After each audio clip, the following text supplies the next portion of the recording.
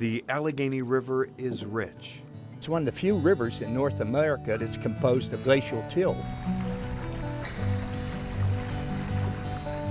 These are the old pilings from the old boat slips. There used to be a marina on the island in the late 60s, early 70s. Rich in plants and wildlife. There were deer on the island, and they swim. Rich in aquatic life. We've got the crayfish back, we've got our clams back, we've got the snails back. The river is also a great place to fish and boat. In this area right here, because of the water coming off of the dam, there's a current here, so there's a lot of good fishing on that corner of the island. But it's those islands so close to the city of Pittsburgh that make the Allegheny River unique. There are 6 of them, just minutes from Pittsburgh. And they're also interesting, and some of them are loaded with Indian artifacts.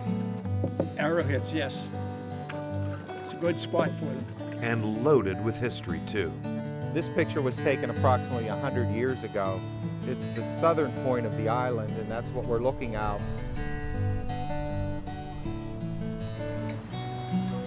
There's something about an island. There's something about it that people really, get excited about.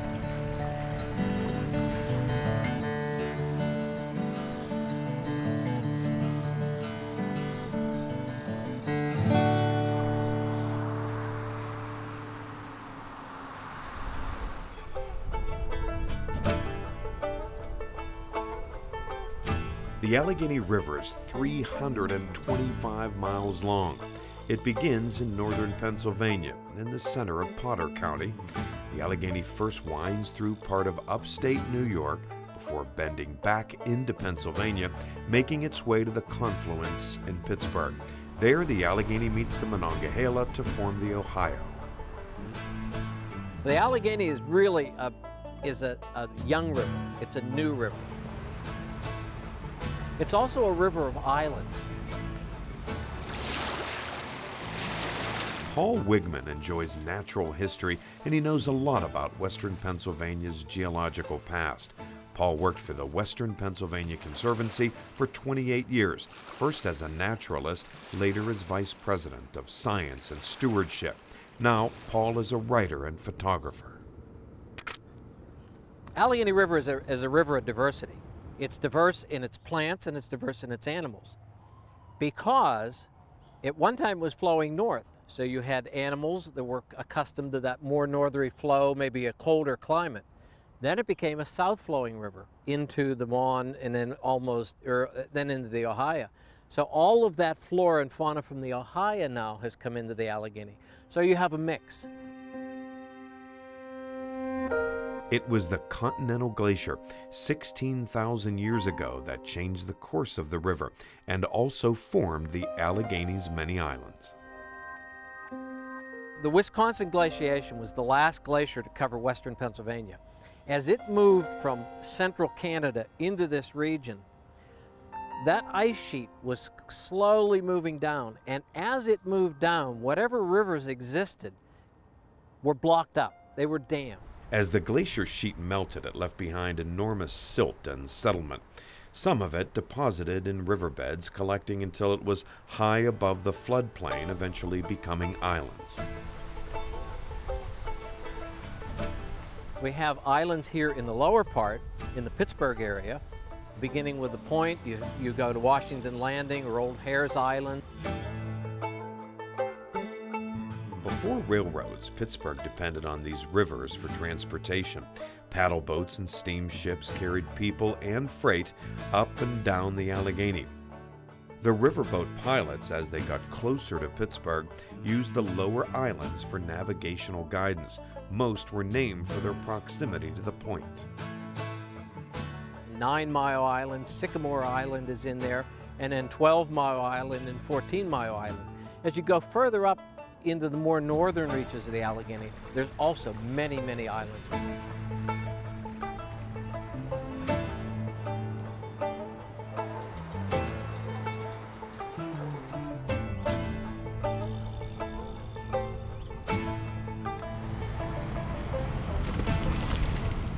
This is Allegheny Islands. which stretches from here all the way down through here. And it's now divided into two main islands. Frances Stein is a natural resource program specialist with Pennsylvania State Parks. The parks own Allegheny Island State Park, also known as 14 Mile Island in Harmer Township.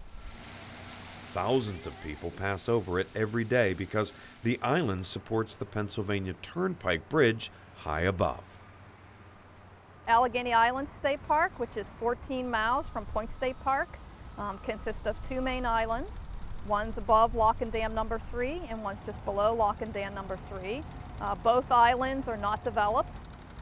People can boat there, fish there, enjoy the islands, but there's no facilities, no roads, no trails. Not long ago, the island was whole. It was split in the 1930s when Lock and Dam number 3 was built. The island became a state park in 1980 with all 43 acres designated as green space. Because it is an island in the middle of the Allegheny River, it is prone to flooding. To put facilities there probably would not be wise. It is only accessible by boat, so we decided to keep it as green space and keep it undeveloped.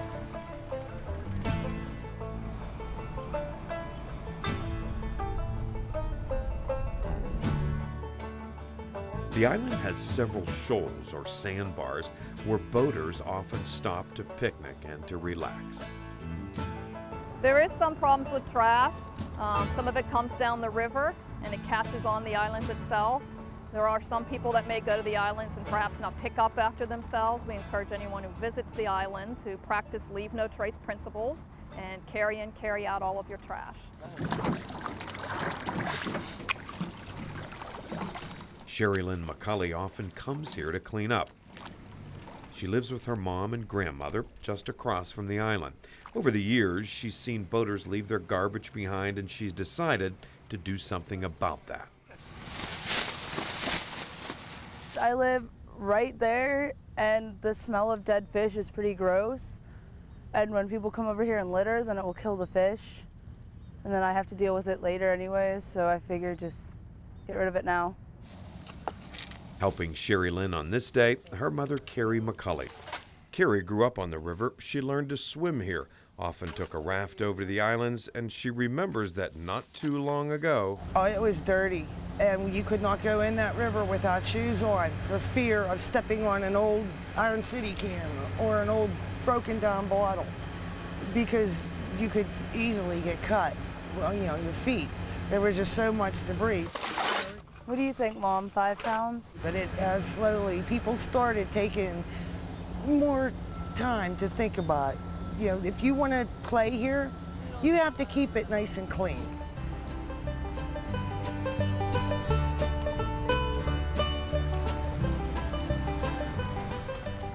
The peaceful island has a dark past that includes witchcraft, pirates, and death threats. Gary Rogers, a historian and writer, is reading from a book he wrote called Tales from Our Towns, the Allegheny Valley. The peaceful island he refers to is 12 Mile Island. It sits on the Allegheny River just across from Oakmont near Harmer Township and can be seen by people crossing the Halton Bridge. Gary is president of the Oakmont Historical Society. He's done a lot of research on the Allegheny and its islands. 12 Mile Island, the first record I found was the original owner was a man by the name of John Haymaker. And he purchased the islands, or was land granted the islands, in the late 1700s. The island changed owners several times and took on the owners' names. First Sweeney's Island, then Brewster's Island. Benjamin Franklin Brewster was a lawyer and unofficial judge who sometimes presided over local disputes, including a witch trial, which had a fascinating connection to 12 Mile Island. Back around 1810, 1812, there were a group of people, they lived in that area across the river. And there was a lady who lived there, and she was very peculiar. Word went around that she was a witch. So they came to Judge Brewster and they said, this lady's a witch, and they want to try her for witchcraft. So Brewster set up court on the island and tried the so-called witch. Testimony was damaging, and that worried Judge Brewster. He told them that he had never presided over a witch trial before, and he had to consult his law books. So he called a recess, told everybody to go home, and he would resume the trial the following day. Well, everyone left the island except for the woman. And he told her, he said, you know, you're in danger, you can't stay here. It's best if you leave this area. So she did. The judge declared a mistrial, residents were furious, and the judge fell out of favor. But Judge Brewster's island troubles didn't end there. During the summer of 1832, Brewster's Island was overrun by a band of river pirates. The bandits held Mr. Brewster, his daughter, and 2 grandchildren hostage on the island. Fearing for their safety, the judge and his family escaped their island home by boat and never returned.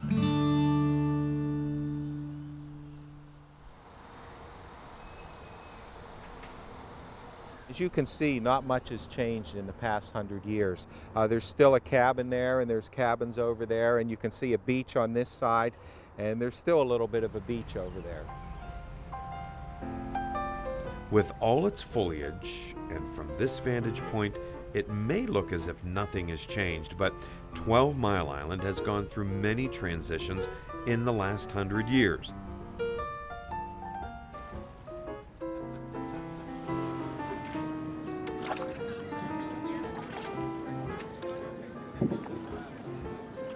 In the late 1800s and early 1900s, 12 Mile Island was a popular place to set up camp and a favorite landing spot for paddlers. Many coming over from canoe clubs that used to line the shores of Verona and Oakmont.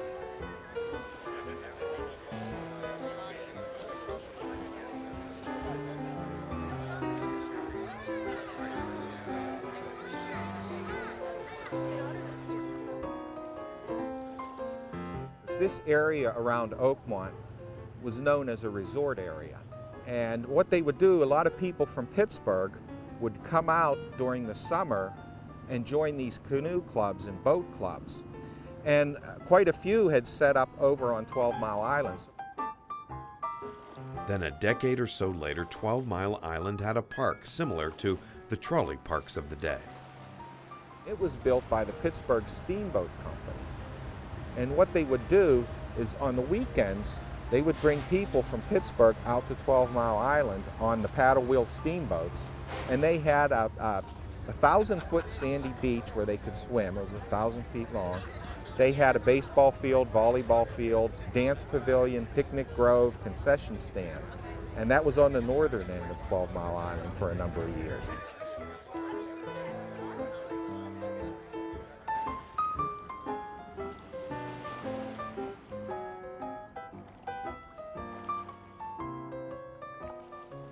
Today, 12 Mile Island is home to private summer residents, but it's not the only island on the lower Allegheny where people live. 6 Mile Island, also known as Guyasuta Island, has seasonal campers. It's just below Lock and Dam number 2 near Sharpsburg. And in the city of Pittsburgh, Washington's Landing, formerly called Hers Island, once had a large stockyard with slaughterhouses. It now has year-round residence, a business park, and recreation. Joe Pieweed, it's an old Indian medicinal plant right there. See him growing right there? 3 stalks sticking up. Ed Divers of O'Hara Township enjoys canoeing around what is probably the most beautiful setting of urban islands on the Allegheny. The setting, 9 Mile Island near Verona and Sycamore Island across from Blawnox. Well, there's nothing much on either island. They've been flooded. Most of the vegetation and good native stuff has been washed away.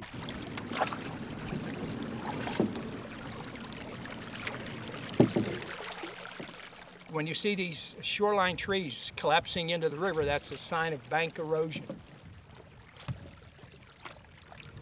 There's your heron again, right on the shore. If you notice, you can canoe the whole Allegheny. Roughly, there's an island about every 4 or 5 miles. See some of the stuff they dumped here to prevent erosion. They brought them in on a barge 40 years ago and dumped them there. And right now, 9 Mile is about half the width that it was in the 1960s. And the shoreline is eroding, probably averaging about a foot a year. It was a good spot for Indian artifacts, that sandy beach. Sycamore Island wasn't quite as good. There was too much mud, and the Indians didn't like mud any more than we do. So the islands tend to move downstream very slowly, so the primary erosion occurs at the upstream end of the island. It erodes at the head and deposits at the end. It appears to be moving. The whole thing is not sliding along.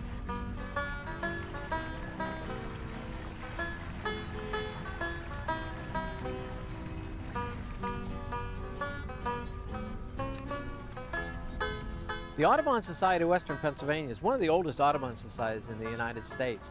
They actually adopted Sycamore Island the early 1900s as a bird sanctuary. And they would canoe out, they'd do their birding, and they watched over it. There was an apartment to be built there, big flood, the crane was on the island, it got flooded out.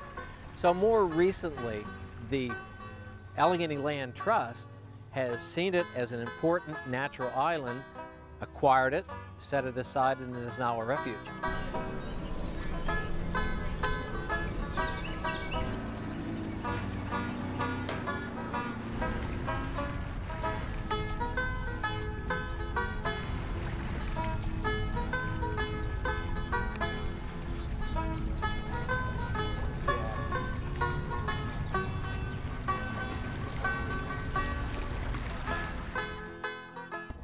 These are the old pilings from the old boat slips. There used to be a marina on the island in the late 60s, early 70s. Where these pilings are concerned, one of the neat things is in our studies here, we've found a variety of species of native mussels. Mussels can be an indicator of ecological health. There used to be a channel, I understand, and the boats used to go through, stop, get their gas, and continue through. Roy Kranick is executive director of the Allegheny Land Trust. He's working with Scott Quattel, an ecologist with Applied Ecological Services near Philadelphia. Today, the Blawnox Volunteer Fire Company offered the pair a ride to Sycamore Island so that Roy and Scott can continue their study. You'll see on the island there's knotweed, Japanese knotweed, and this displaced some of the native plants that would be there, and some of those native plants may have provided habitat for different birds coming through or other critters that could have inhabited the island. Turkey vultures, they definitely make use of this island, and there's a group of them right there. That little guy scanning the water. I believe that's a bank swallow, or it's either river swallow, bank swallow. I'm not sure which. Is that a mallard down there? Oh, we just. With foundation support, the Allegheny Land Trust bought Sycamore Island in 2008 for $250,000. The Land Trust works to restore and conserve natural resources in Allegheny County. We've got properties on Mount Washington, and now we have a property on the river as an island. So we kind of span that spectrum of islands to mountaintops within Allegheny County. But then upon acquiring the island, we knew it was a treasure. We knew it was something special. We consider the end of this island pretty sacred. A lot of different birds make use of it.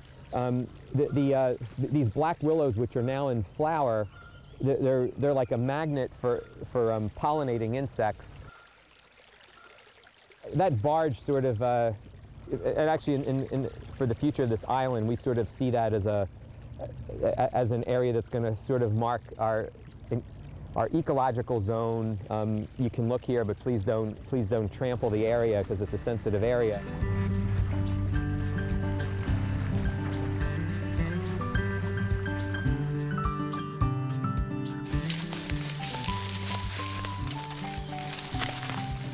We kind of view this almost as like an outdoor room. This is like a great space.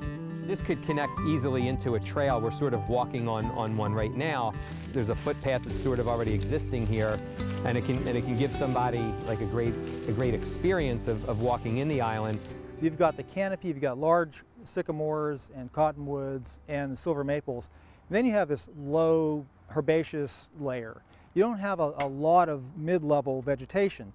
so you get pretty distant views, even though you're in a forest. A lot of this is real good. This is shrub dogwood, so that's a positive. Sycamore Island is biologically diverse and for the most part undeveloped. The Allegheny Land Trust wants to keep it that way. The philosophy that's driving the management plan is really one of balance that allows people to access the island, to get that experience and walk away with perhaps a better understanding of river ecology, a better understanding of land conservation. But we also need to be careful about protecting the resources that we're in business to protect.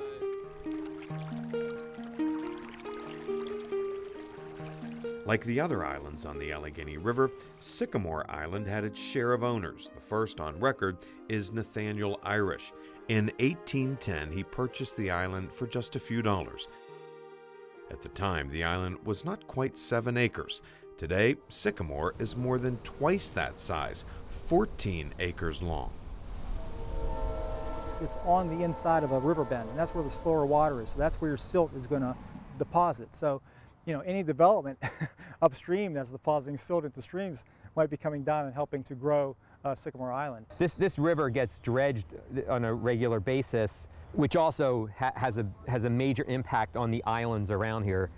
And in the past, dredgings have gotten dumped on this island, which is why we're as high as we are right now. With many silver maple and cottonwood trees, the island is classified as a hardwood floodplain forest, in spite of its name. We can't say with certainty why it's called Sycamore Island. This is only a conjecture. Maybe at some point before it had all this fill added to it, it had the American sycamore tree was more prevalent on it. Here's a younger sycamore taking advantage of this hole in the canopy to reclaim that. There's also a silver maple growing right next to it. I really like to see more plant diversity happening. Even though it's called Sycamore Island, is a good thing. The maples are definitely in abundance. There's an abundance of trees, lots of plant life, birds, and some very unusual artifacts. This is an urban island. You get pleasant surprises and unpleasant surprises.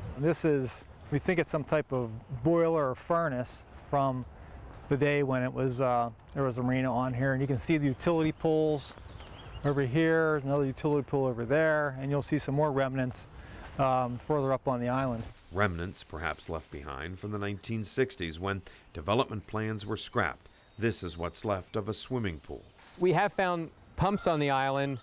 When you're surrounded by river water, it's easy to have access to water. I don't know specifically how they filled it up at the time. The story that we have on the pool so far is that some of the people that remember this say that not long after this was put into the ground, it sort of popped up. I don't know if ground freezing did it. It somehow popped itself out. The pool and this barge have become part of the wildlife habitat, so they'll stay where they are. We have found green frogs in here. This is in effect a pond. There are plans to rework the pool into a relic pond to help increase the island's amphibious population. These are growing machines. I'm allowed to pull out invasives. But watch the ground when I pull this thing out.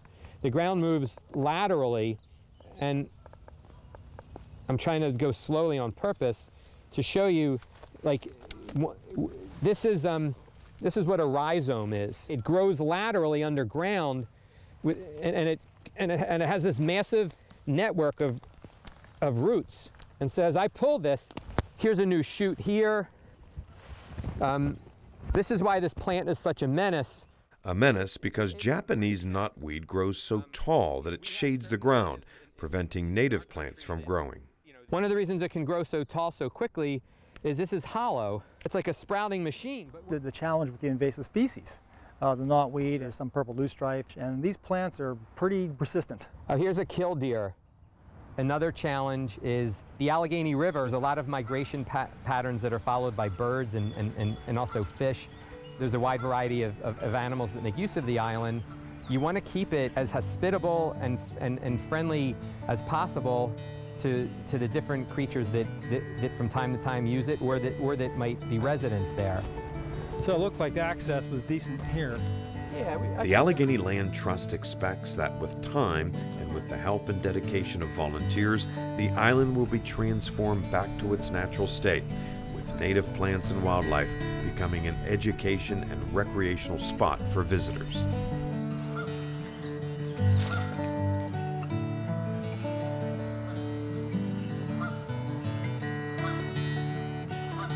have school kids who know nothing about this stuff and know nothing what loss of habitat means and the impact and how it also can tie into things like global warming and loss of water and other issues like that, educate these kids and the future stewards of our environment about what an invasive plant is. This is what it means to stand in a monoculture of Japanese knotweed. To be able to educate them and show what a healthy ecosystem is. And it's in this environment that people can learn a lot from these islands, each one what you might call an urban oasis within a few miles of Pittsburgh. You need a space for wildlife, for healthy environments, a place to have trees. The green space here can add some coolness to the city environment. Part of the geological history of the whole area, you know, and they are important from that viewpoint alone. What's happening to them, you know, are they eroding away, are they growing? And it tells us something about where our civilization is headed.